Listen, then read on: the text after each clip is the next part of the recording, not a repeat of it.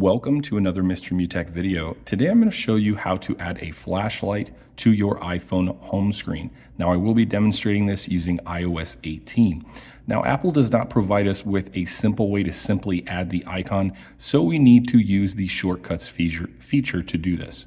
So we're going to go ahead and scroll to the left on our iPhone home screen until we get to the app library. Go ahead and search in the app library for shortcuts. And once you see shortcuts, go ahead and select it.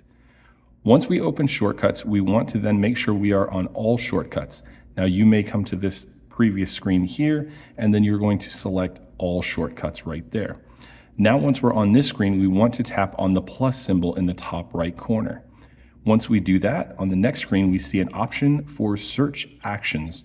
Go ahead and tap on that, and then type in flashlight.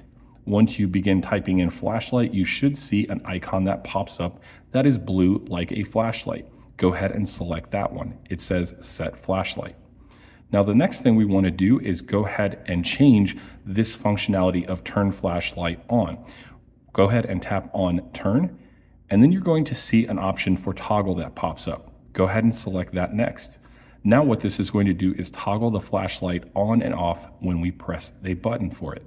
Okay, once we're done with that, we can go ahead and set the icon design, because currently it's just going to show the shortcut as the icon.